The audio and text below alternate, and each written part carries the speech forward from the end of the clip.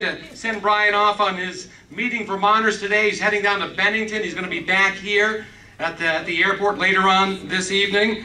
Brian, I've known him for a long time. I've known him since he first ran for lieutenant governor in this state. He was a guest on our show on WVMT. That's how I got to meet Brian and become a friend with Brian. And since I've known him to be one of the hardest working lieutenant governors in this state. There was absolutely no doubt about that.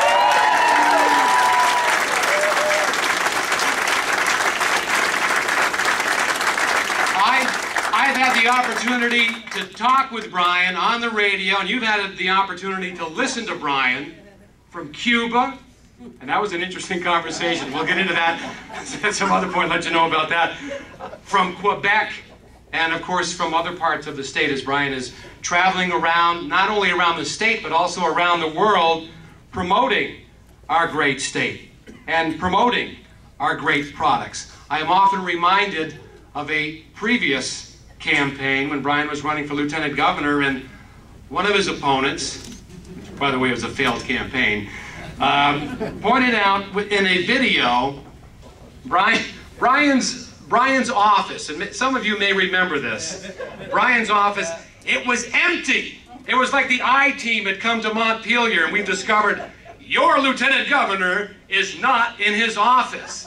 And those of us that know Brian know why, because he was out working for us. That's why he wasn't in his office.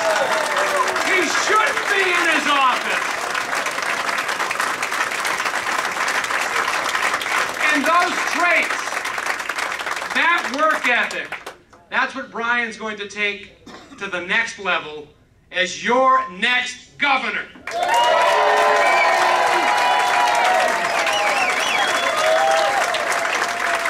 Brian, hold up your knuckles for everybody. I was talking with Brian the other morning. He came on the program. How many doors have you knocked on since you've been campaigning? 20,000, and we got a lot more to go. So if Brian or any of the campaign workers come knocking on your door on a Saturday or on a Sunday, no, they're not selling vacuum cleaners or encyclopedias. In fact, I don't think they do it that way anymore. It's probably all online. It's Brian and some of his hard-working volunteers, his campaigners. You guys that are here this morning, give yourselves a big hand.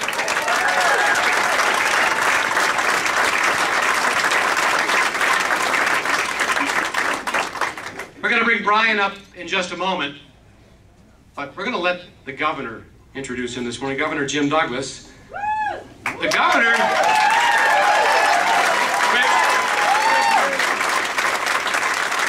Which, by the way, I'm sure we're all aware, the governor's going to be looking for a job shortly.